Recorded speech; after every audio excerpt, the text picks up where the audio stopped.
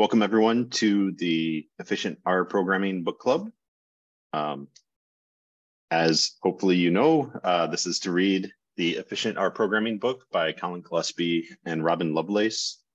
The copyright on it is just 2 years ago, but there are, I think that's when it was last built actually, and there are a fair number of things in there that have changed. So we'll talk about that kind of as we go through.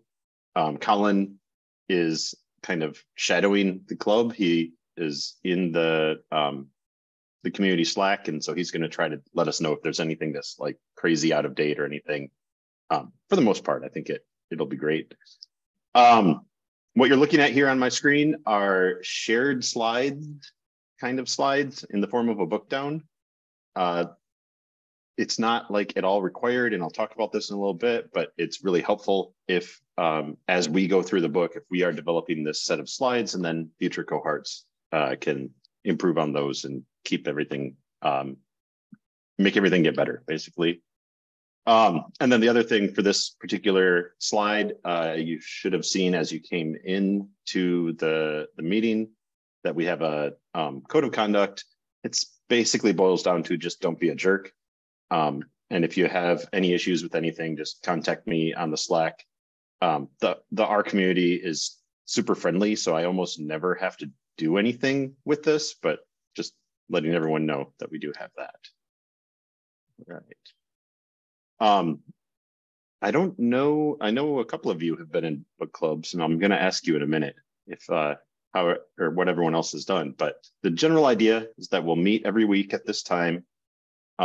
I looked at the schedule and I didn't see anything that stood out as likely to cause breaks in the schedule. I mean, other than like today is the beginning of Passover, but other than that, and you know, Ramadan, there are different things, but nothing that I think will cause us to skip. And that's good, because the way to finish these book clubs successfully is to meet. Like if you meet consistently, that just keeps the momentum going, and it works out really well.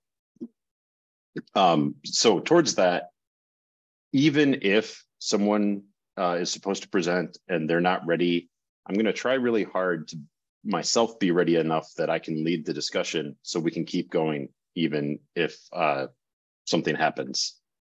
The general idea is we'll do 1 chapter a week. There are 10 chapters, so that should take us about 10 weeks. But if you are signed up to present a chapter and it's just huge, that's fine. You can split the chapter, just cover what makes sense. We also sometimes will have one that you read the chapter and you're like, there's hardly anything here. It's also fine to add a chapter on in that case. So we'll just do basically whatever makes sense. And welcome to the people who are joining. So again, if you haven't done one of these clubs, the basic idea is each week someone volunteers to present. There's a sign-up spreadsheet for that that's pinned in the channel on Slack. I highly recommend grabbing a week.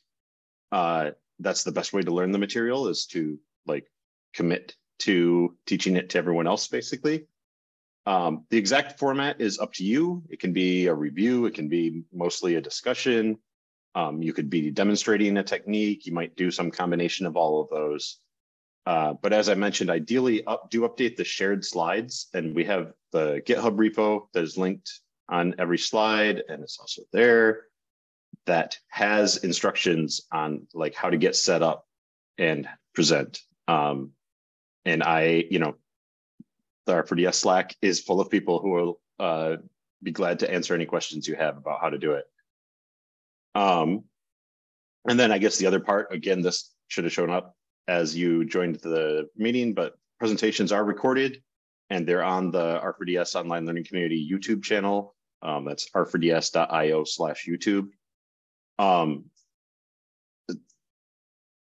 That is a helpful resource. Like if you miss a week, you can still watch the presentation from that week. All right. Oh, and I guess one final thing on that of, you know, for the most part, the person presenting is going to be on screen. Just that's how Zoom records. If you don't want your face or voice on YouTube, keep everything turned off and if the other side of that is if, like if you accidentally show something while you're presenting, we have had cases where someone kind of absentmindedly flipped their email and realized, oh no, I can't show that in the video. Just let me know and I have cut things out in the past. All right, so that is all the background, but this chapter is also an introduction. So we're gonna do a little bit of background in the course of the chapter. I like to like pull out what I think they want us to take away from the chapter. And so that's what these learning objectives are. Again, when you present, you're free to do or not do this as you see fit. So what I think they are trying to get us to understand in this chapter is to be able to predict how this book will be useful for us, and to discuss that a little bit. We're going to compare and contrast algorithmic efficiency versus programmer productivity, and talk about why both of those are important. We're going to like talk about why our programming efficiency might be different than things you've seen in other programming languages. We're going to discuss a little bit why efficiency is important. We're going to talk about some general skills for efficiency, and then we're going to, at the very end, go into some benchmarking and profiling to examine code. All right. So the first thing they talk about is like, who is this for? And they give 3 examples, and I'm actually throwing in a 4th. If you have lots of programming experience, but not a lot of R experience, the idea is that the book will help you avoid some of the pitfalls as you're learning R, because R is unique in some ways. If you don't have a lot of programming experience, but you have a lot of R experience, this book aims to give us some tricks from more general computer science.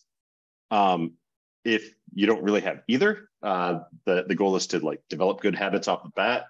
And then if you have both, if you've been programming in many different languages and you're like an expert R user, the phrase I like on this, someone brought it up in one of the other book clubs, and I very much like it, is "We are smarter than me."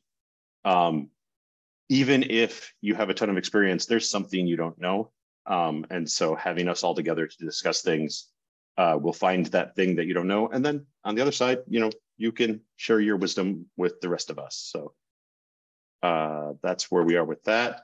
So that takes us to, let's take a minute. Anyone who wants to, again, I'm not going to like force anyone to come off mute or to show themselves on camera. But if you would like, go through and answer these questions. I'll do it for myself first. I'm Jon Harmon. I am in Austin, Texas in the United States. I run the R4DS online learning community, and I probably should have prepared an answer for this, because the number of R4DS book clubs I participated in is many, 10-ish probably. I am finally getting to the point where I am confident enough to say that I am an expert level R programmer, but took me a long time to be able to say that to myself. And I'm a freelance contractor with R. Right now, I'm working for a pharmaceutical company, doing some like API work in Shiny and trying to help them streamline some things.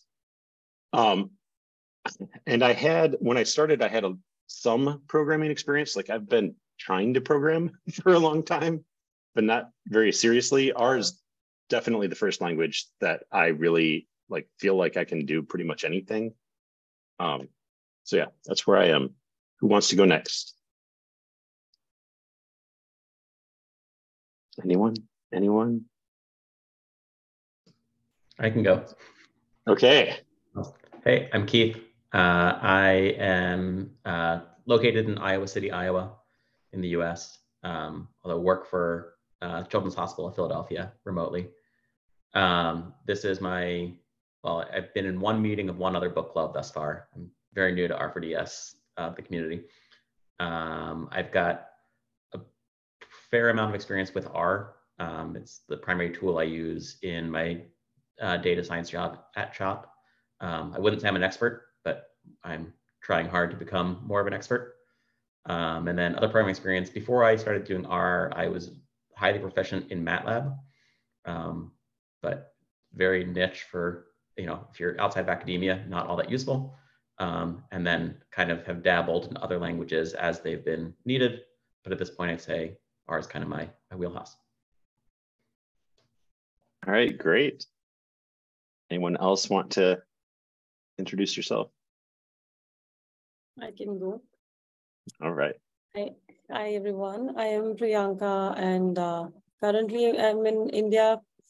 I don't remember how many book clubs I've been part of, actively or passively.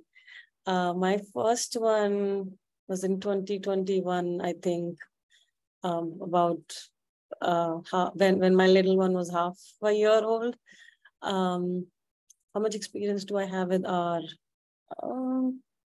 I don't know, a little less than a decade, maybe. So I think I first started pre-Tidyverse era, and then I hated it. I'm like, I don't know. I just don't understand anything. I never understood a single error, and I had to look at other, my other colleagues' faces, and I'm like, oh shit, why did you put me in this? But then things happened, and then post Tidyverse era, I think that time data camp used to be, considered nice and all that. So while I was in the US and I was applying for, jobs there, I ended up doing some data camp courses, one of which was about benchmarking. So, dealing with data. The other one was Tidyverse, introduction to that. And things just started making sense from that point onwards. I think so. I'll just stop at that on that question. In terms of programming experience, I feel dated. I started in my grad school or undergrads. I started with C, which was okay experience. Then I did Java and I hated it. I just can never remember.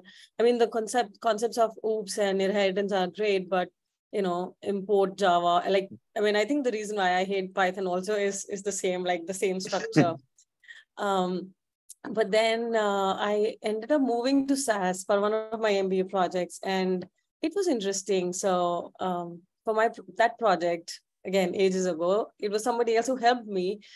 But that helped me land a job, which was in analytics world, and it used Java. And like within a month or two, I found myself so proficient. So I just loved it. I was like, oh, this is cool. I never thought programming could be so much fun. And so that was my analytics journey starter. And so for a few years, while I was working, I worked in SAS. At one point, I was, I think coming back to the point when I was in US and I started looking for jobs again.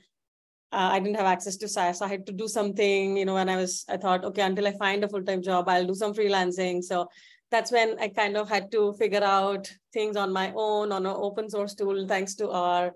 And so I started self-learning at that point for the job. I did 2 courses, and I think then life has been amazing from the time I found R4DS. And I think I became member of R4DS maybe in its very nascent stage. I wasn't active that time, but I remember Johnny, or maybe it was that board thing that used to send out, or you used to send out that poll every now and then, maybe weekly, where you would say, what do you need help with? Do you need our installation and this and that? if you remember that. So yes. Yeah, I've been R4DS since then, but yeah, past 3, 4, 5 years maybe is when I've been active, since I started going to meetups in Boston and whatnot. And it's just so much. There's always just so much to learn, and that's why I'm here. Sure. It's great. Yeah, it's been a while, and don't feel old for your programming.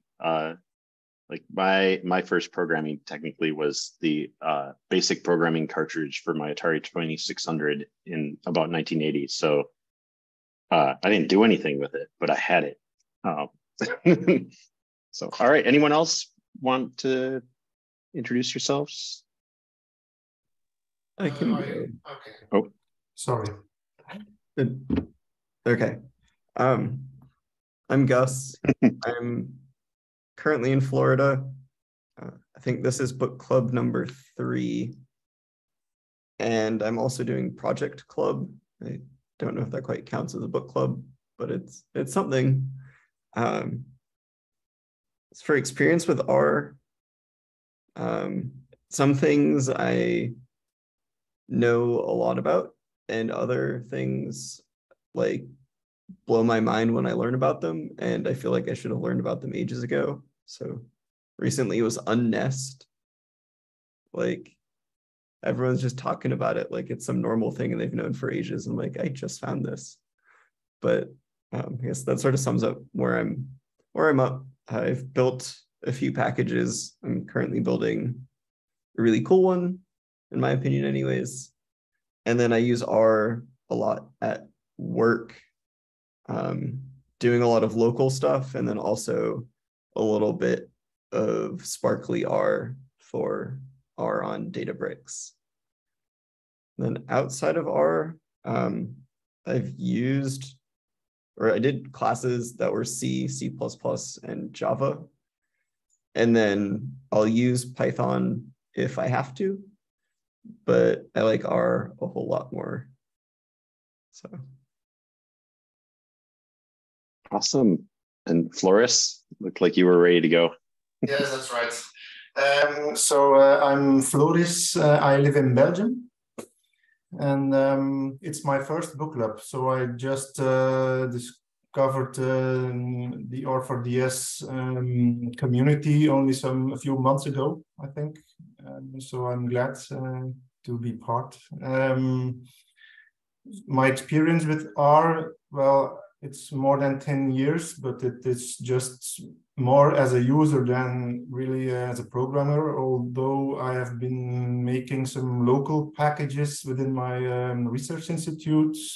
So I work in a team of data scientists and statisticians. So we do make R packages. And recently I've also become a co-author of an R package that sends commands to QGIS. So it's QGIS process. So I've been contributing to that lately. But for the rest of my experience, it's more in data wrangling, modeling also. So my job is to give support for monitoring networks in Belgium. And so outside of R, it's very limited, my experience. I really started to use R for the job that it can do very well. I have a limited experience with Python, and as a child, I have been using BASIC, but that's a very long time ago. All right, that's great. Anybody else want to say hi? No, it's not required. Okay. Hello. Hello. Can you hear me? Yes. Oh, hi. My name is Mateo. I think I had my camera open. Sorry about that when I joined the meeting. I live in Colombia. Right now, I just discovered the community not so long ago. This is my first meeting. I joined many clubs, but my schedule, well, it hasn't helped me to join several meetings, and I didn't want to lose this one. So that's why I'm outside right now. What else can I say? I study statistics. I'm a student. I have a college degree in economics also. I have quite an experience using R, mostly in academics, because related to R, I haven't had any job experience related. I have used Python quite a bit for data analysis, some like freelancer jobs, but not a lot.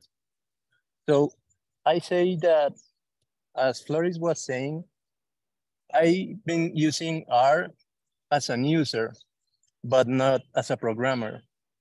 And I would really like to learn how to use efficiently R, because I've been using it without taking into account a lot of things. And I've been making programs that take a long time to run, I would like to improve that. So that's what I'm here. All right, great. Did you want to introduce yourself, Melanie? Yes. Hi, I'm Melanie. I'm from Germany, but currently live in Florida. I just, like 2 years ago, I finished my master's. So I've worked for about 2 years in a biostatistics department. And I'm working with a lot of clinical data and use R pretty much every day. And yeah, I heard about the R4DS community at the Shiny conference, actually. So yeah, and I got really curious. So this is also my first book club to join. And next to R, I also know SAS, which I had to learn for my work, and just a tiny bit of Python, and that's about it. Excellent. Quinte, I have no idea if I'm saying your name correctly. If you don't want to, you don't have to, but you're the last one. So yeah. Sorry, because I cannot turn on the camera because I'm on the workplace. So no problem. Yeah, so my name is Quinte Kim.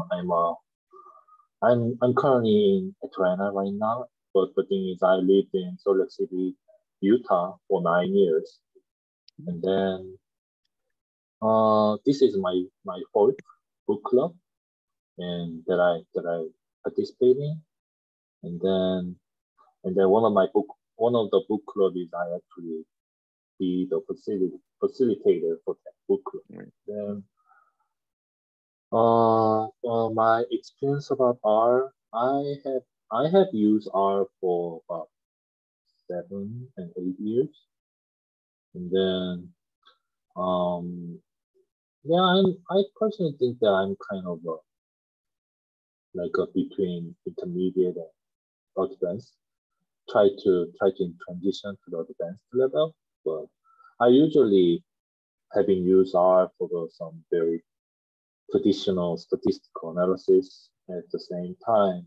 Especially my background is urban planning, so I use R for the spatial data analysis, and also I use R for some kind of text mining and natural language processing, and some data visualization. And also maybe programming experience other than R means maybe I sometimes use Python for ArcGIS spatial data analysis purposes, especially Python 2 and 3 both. Some Python 3 for QGIS and then a Python 2 for the ArcGIS programming languages. And also sometimes if I have a very big spatial data to analyze or clean up, I will sometimes use the PostgreSQL languages to clean up the data set. And also I use the JavaScript, especially for some kind of interactive web mapping projects. And what else? I also use Nine. Have you heard of Nine before?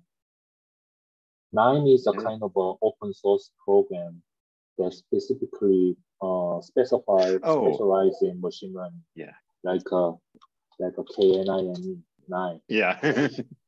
Yeah. It is what they call, because they call actually Nine. So it actually, it is an open source software developed in some company, I don't know, company or university, it is from Switzerland, right? So that's what I know, and I sometimes use Nine for some kind of machine learning, but I just try to keep learning, having in the learning curve right now to learn the Nine a little bit better.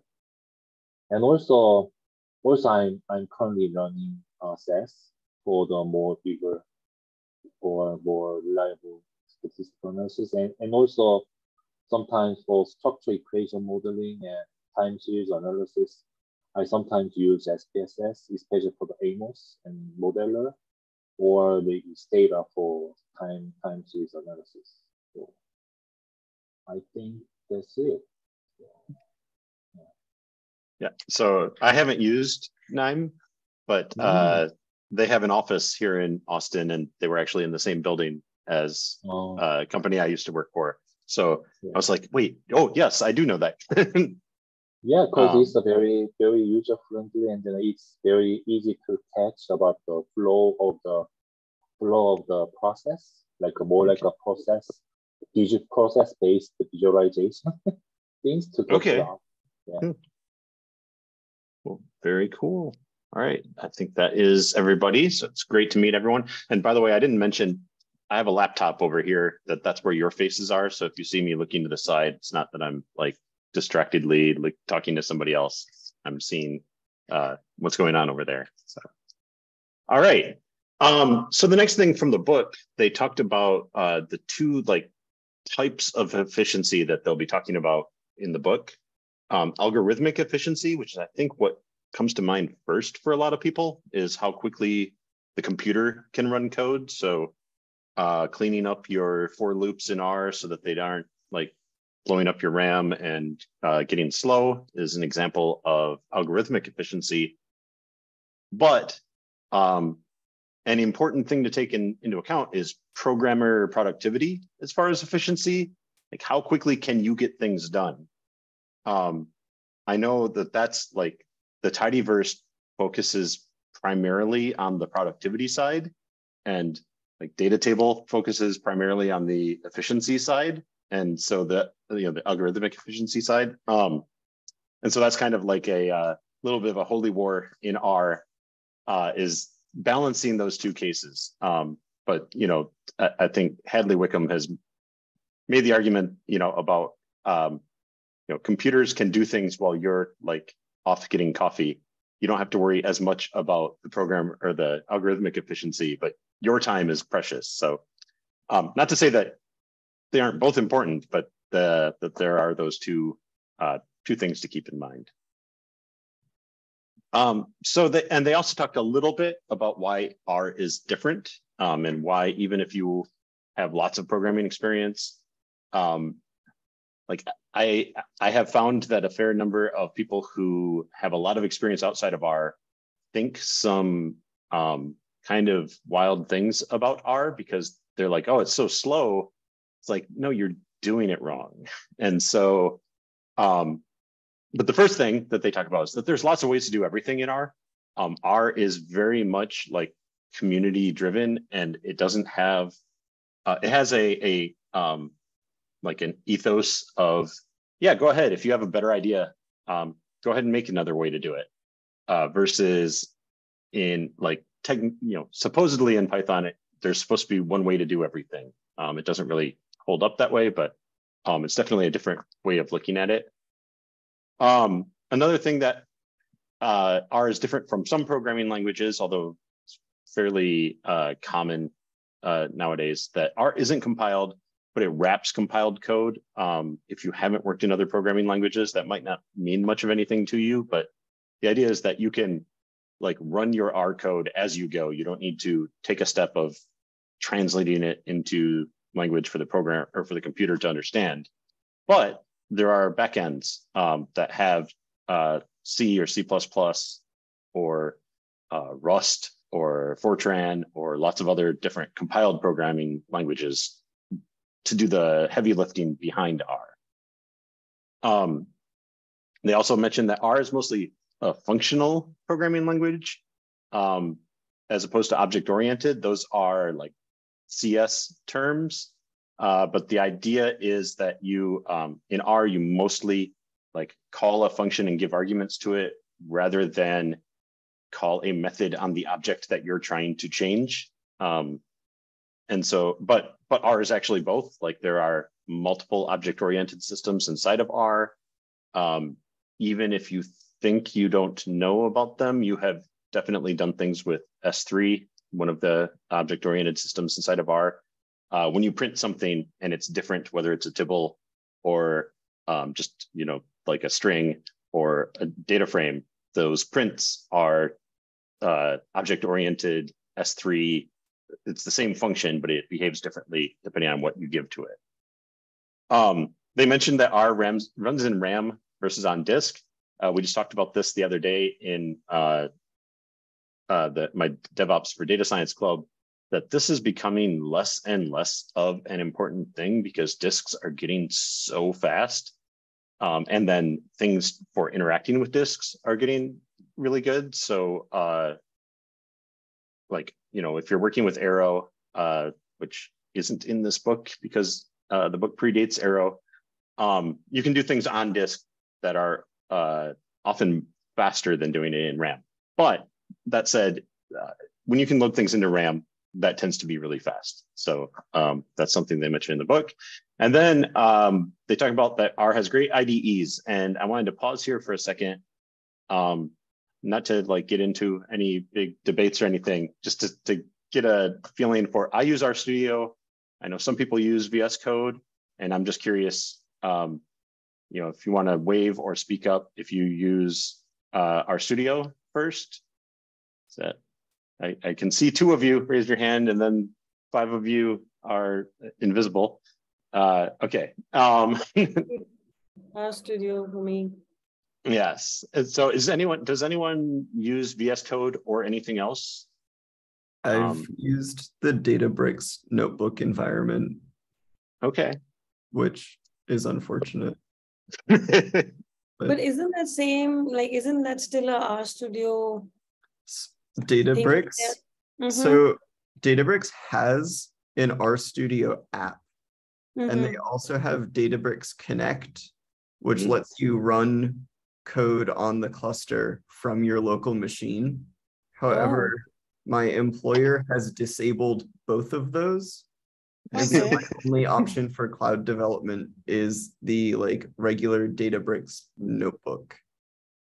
I see. Wow. Because I am currently working on a project which is on Databricks, and we use that RStudio app, right, in our everybody's cluster. And yeah, so it still is RStudio at the end of the day, is what I was going to say. Yeah. But I actually wanted to catch up maybe offline when you actually mentioned about Sparkler and working on Databricks. It's different when you work with Spark objects in Databricks. So a lot of things don't work that would actually, that would otherwise work in your simple R objects, with simple R objects, or a data frame, a list. We have recently experienced a lot of things as a group. G-sub won't work, and rbind won't, and things like that. So then something that was already running, to let it run on Databricks, we need to modify our codes, and it's not fun. At least for rbind, you can use SDF bind rows. Yeah. And we also, I think, use bind rows, SDF bind rows, correct. That's the one that we've been using. You can't have same names with joins, and there's a lot of, we've made a running list of things that don't work, and then what are your alternate solutions for that? So I'm working at a job now that part of what I work on is in VS Code, primarily the non-R pieces of things. I still way prefer RStudio. I like the way, it's not that that it has things integrated that VS Code doesn't. It's that VS Code is nothing by default. And I don't want to have to do so much work to get it to a point where it is useful, versus RStudio out of the box. It just, it's ready. It's set up for working with R. So that's why I prefer it. And then the other tip that they talk about is that R has a good community, but they said that wrong, because R has the best community. And obviously I'm a little bit biased on that. That's the only reason I have survived. Otherwise, I think so many times that I don't know what would I be doing if I didn't have that support. Yeah, it's just, if you can't figure out how to do something in R, you can ask in our community, you can ask on Twitter, you can ask on Stack Overflow, although that's sometimes toxic. Most of the time within R, the response you get is friendly. People aren't trying to be a jerk about it. There are places within the greater R community that aren't as friendly, but for the most part, it's just a really friendly place. And so it has been great learning R within this community, which is why I now run the R4DS, because I very much liked how everything was working and wanted to make sure it kept going. All right, what else do I have on here? Oh, all right. So they talked a little bit about, why is efficiency important? On the algorithmic efficiency side, you don't want to be waiting for things to happen, or sometimes you'll have something that has to run like a million times. So, you need those to be more efficient. And then on the programmer side, that if you are faster, you can try more things. And so you can find that solution, find the thing that works that you might not have been able to get to if you're less efficient. Does anyone else have any thoughts and things that they're hoping for here? If not, okay, no problem. So I appreciated that they talked about that there are some just general things to think about before you start diving into our specific things. I've seen Hadley recommend this as well, Hadley Wickham, that touch typing is the #1 way to make your code and your programming more efficient. Learn to type, and everything you do is faster because you don't have to, there's less less time elapses between when you think a thing and when it's in your computer. And so you don't have that disconnect. And I'm just curious, I know that this is becoming less of a thing. I'm curious if anyone does not touch type, because if you don't, seriously, I super recommend download a free app and learn how to do it, because it makes everything faster. All right. And then they also talk about consistent styling. They talk about the style of the book, but that just having a consistent style is definitely a way to make things more efficient, because you don't have to figure out what past you meant by something. That's the most important thing with commenting and styling and things like that.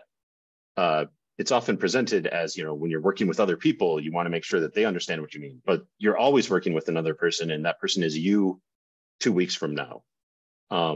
You won't remember what you meant or why you decided to do a thing if you aren't, if you don't note it. And so just having consistent styling, very important. So they talk about that. They'll always bold package names. They put parentheses after functions. If it's not a function, they don't put parentheses. And then sometimes they'll call out the fully qualified name, where that's the name of the package, : the name of the function. And then still, since it's a function, it'll have parentheses at the end. All right. Any thoughts on that before I move on? Okay. All right. So then they ended this chapter with two actual things to start thinking about and learning about for becoming more efficient. The first thing was benchmarking. This is measuring how long something takes.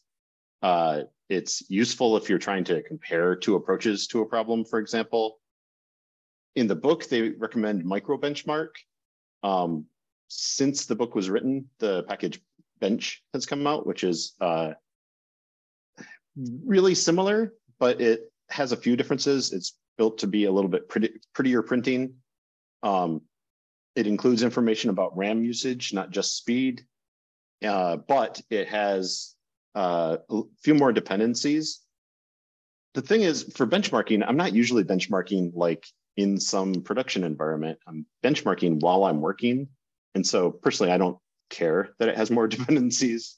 I'll install those additional dependencies on my laptop or whatever system I'm working on. And so I do run their example in both micro benchmark and bench. So starting with the one they were talking about, micro benchmark, they created this data frame, and then they're just showing different ways of subsetting the data frame. You get the same result with each of these, but you can see that the third one is way faster. So the minimum nanoseconds is 700 nanoseconds versus 9300 or 9200. Those two are about the same. Really, probably, might be the same. The max is way off, but overall, they're about the same idea, but the DF $name3 is way, way faster. So the idea here is, you've got the expression of what did you actually call. It's been a while since I've used microbenchmark, but I'm pretty sure you can name those. There's and then it's the minimum time, the mean, median, lower quartile, upper quartile, the max, and the number of evaluations that it did to do this test. And so then the alternative is with bench, the function benchmark, doing exactly the same thing, prints it as a tibble. Something I discovered by putting this in here is it subsets the columns automatically to what will fit when you're putting in a presentation like this. So it has a bunch of other columns, but they're like, well, you only have room for some of it. So we're going to show you the most important columns. It shows you, it shows units on the times, which is just kind of interesting, helpful. You don't have to find, like in benchmark, you had to find where, it said up here that it's in nanoseconds. And so doing that comparison. Again, it has like min, medium, or median, but it shows you like how many iterations it's going through per second, and like how much memory is allocated and how many garbage collections happen per second. And that's something that I'm pretty sure we'll be talking about in the book, about why you want to get those garbage collections down. It also can tell you how many iterations, how many garbage collections total, the total time it took, what the result was, how much RAM it took total, and how I can't remember what that time versus total time is, and GC versus NGC, but it has some more information. They're about the same. Oh, something, I can't remember if you can do this in microbenchmark, like this object that it puts out, I can't remember if that is a normal data frame, but this one is a tibble, so you can subset and pull out the columns that you want to see. You can save it and like work with it like any other data. So they introduced this because presumably we're going to be using this a lot to kind of measure when we make a change. Does it have, does it have the impact that we want? I have used these a fair amount, but then the other thing they talk about is profiling, which I am awful. I always like forget this exists. And so there's ProfViz. It's like built into our studio. Our studio has some nice visualizations around it. And it tells you like what part of your script is slow. It's super useful. And I always like forget to do it when I'm trying to optimize something, because you might end up fixing the wrong thing. But yeah, so the idea is it makes this report of, and I didn't run a new one. This is the one that's in the book. Might not look exactly like this anymore, but you just say, okay, here's the expression I want to profile, and it'll measure the time that each step takes and then help you find what is the slow step. You can dive within our studio, you can like dive into these calls and see what within the call is slow. And I've had packages that I worked on where we had a really strong guess. We're like, oh no, this is why it's slow. And then we did, thankfully, remember to run ProfViz on that. It's like, oh no, it was this other step that we thought wouldn't be a big deal, but it was one of those things where it's running it like a million times. So even though it's kind of fast, pretty fast, that was the one we had to actually optimize. Everything else didn't really matter. All right, so that's ProfViz and benchmarking, and that is the end of the chapter. So does anyone have any comments? I see that we have some talk in the chat about VS Code for Python. That definitely appears to be, like, that's the thing I've always heard, is if you're working in more than one programming language, VS Code becomes super useful because it's got plugins for everything. You can make it feel like it's mostly the same from language to language, but it can have all the helpful things like man pages and easy link out to different things. And it's got management of, like, I've used it for managing AWS servers and things like that. So it's got useful things there. So yes, I agree. And Eclipse, I have heard of. I don't think I've ever tried it. So that's another IDE. Integrated Development Environment is IDE, in case you aren't familiar with that term. RStudio being the key R example of an IDE. And yeah, that RStudio has like Python and SQL and Julia stuff in there too. Has some JavaScript code highlighting, things like that, but it isn't nearly as good for any of those as it is for R in my experience so far. I do think it's interesting. So Jupyter is very strongly associated with Python, but it's the JU is Julia, and then PYT for Python, and R for R. It's actually named for those three languages, but it's like I don't know what people use for Julia, but I hardly anyone uses Jupyter for R. I have you to do? use Jupyter for R for my homework, and it's not ideal. Yeah. Yeah. Like it's one of those where I've tried a little bit and I was like, ooh, no, I like RStudio a lot better than that. So yeah. All right. Anyone else have any other thoughts, comments, questions? I guess I didn't pull up. We have, again, I mentioned that there's the spreadsheet linked in the Slack channel. I'll probably link it again in a minute just so everyone can see. And I have the chapters laid out. Colin was mentioning that this chapter 6, it's about dplyr as if dplyr is like this crazy new idea. And he said you might want to skip it because it's kind of out of date. And so we'll see as we're getting close to it what we think about it.